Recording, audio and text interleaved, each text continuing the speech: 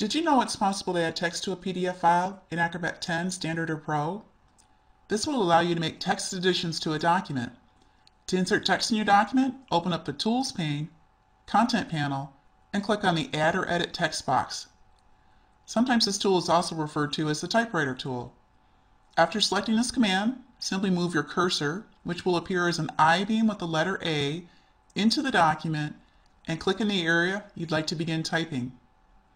You can also change the font size up to 24 points, font type, font color, as well as line spacing with the typewriter tool. Now it's also possible to use the same feature for documents in Adobe Reader 10.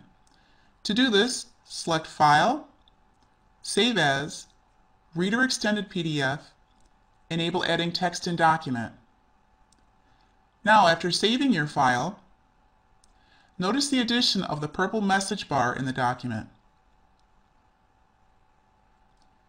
Now to check, open the same file in Adobe Reader 10.1 or later and look for instructions in the document message bar where you'll see the typewriter icon. To activate, simply select the tool and move your cursor into the document and click in the area that you'd like to begin typing. Thank you for watching this video. Don't forget to like the video.